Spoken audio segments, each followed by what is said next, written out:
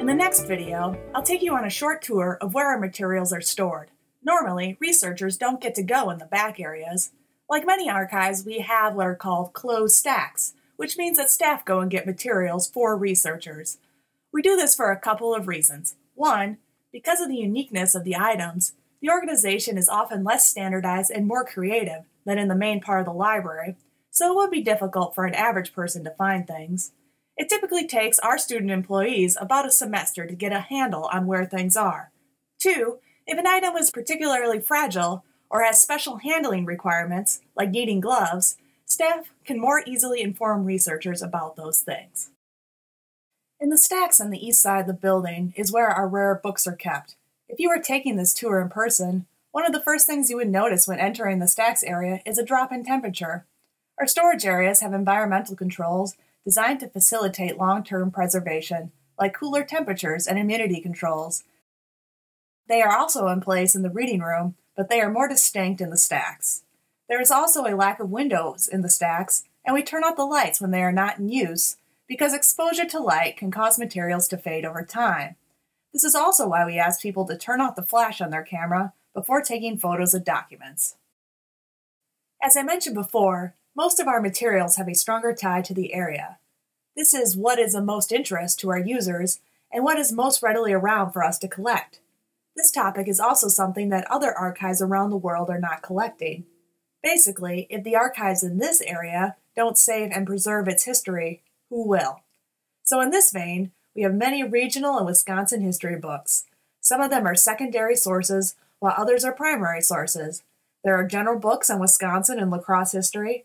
There are also publications that focus on particular businesses, churches, organizations, people, and places. We also have published reports and newsletters from various government agencies, businesses, and groups. We also have vertical files on various local topics, people, businesses, organizations, and places. Some archives call these clipping files because they generally contain a lot of newspaper and magazine article clippings, but they could also contain pamphlets and artifacts that, for practical purposes, are too small to catalog and give a call number to like a typical book. Vertical files on some subjects may contain a lot of materials, while others might only contain one thing. Hopefully looking at these often irreplaceable resources helps make it clear why we don't allow pens. It would be a real tragedy to have a pen's ink explode or get smeared on something. We prefer pencils because they don't leak and marks from unintentional contact can typically be erased. Some of the more unexpected materials in our holdings include little magazine publications, early science fiction, Midwest contemporary poetry, and artists and fine press books.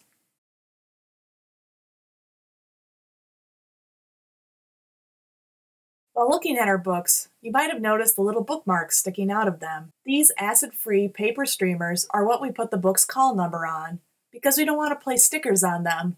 We also have large items, like these maps. Some have been encapsulated in plastic to protect them. They are stored in these big map cabinet drawers. There are also older books and materials that were transferred here from the main part of the library collection, as they now have more historic significance, like these Life magazines.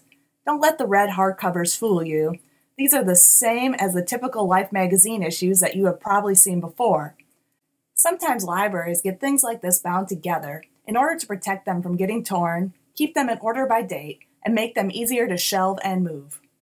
Perhaps the thing we are best known for in the community are our photograph collections. They contain both historic and contemporary images of UWL and the La Crosse area, as well as smaller amounts of photos of various cities in Wisconsin, the U.S., and the world. There are also postcards and stereo views in the collection. For some places and subjects, we have a lot of photos. For others, we have just a few, and for some, we have none. The archive is very dependent on donations, so if no one donated anything on a given subject matter, we might not have anything. When handling the photographs, we ask that researchers wear cotton gloves to protect them from fingerprints and deterioration caused by the oils found on everyone's hands. Now that we have covered the materials stored on the east side of the building, let's continue our tour in the stacks on the west side. Over here, we will see archival manuscript collections, county-level government records, and materials related to UWL. We have a multitude of items connected to the university, such as copies of the Racket student newspapers, yearbooks, meeting minutes for some committees, photographs, university reports, newsletters, class catalogs, alumni magazines and other publications, and vertical files on general topics, people, organizations, and buildings. We also have most of the UWL student theses from over the years, as well as a selection of UWL student papers from a handful of classes, like the History and Archaeology capstone courses. Sometimes special collections and archives have a specialty collection area. Ours is photographs of inland river steamboats. This collecting area ties to La Crosse because it was and still is a popular port on the Mississippi River for steamboats.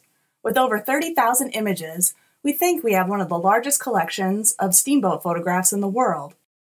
People from places far and wide contact us about it. This collection came into being because volunteer Ralph Dupay and librarian Ed Hill made a concerted effort to identify and gather these images for many, many years. To support our steamboat photograph collection, we also collect publications about steamboats.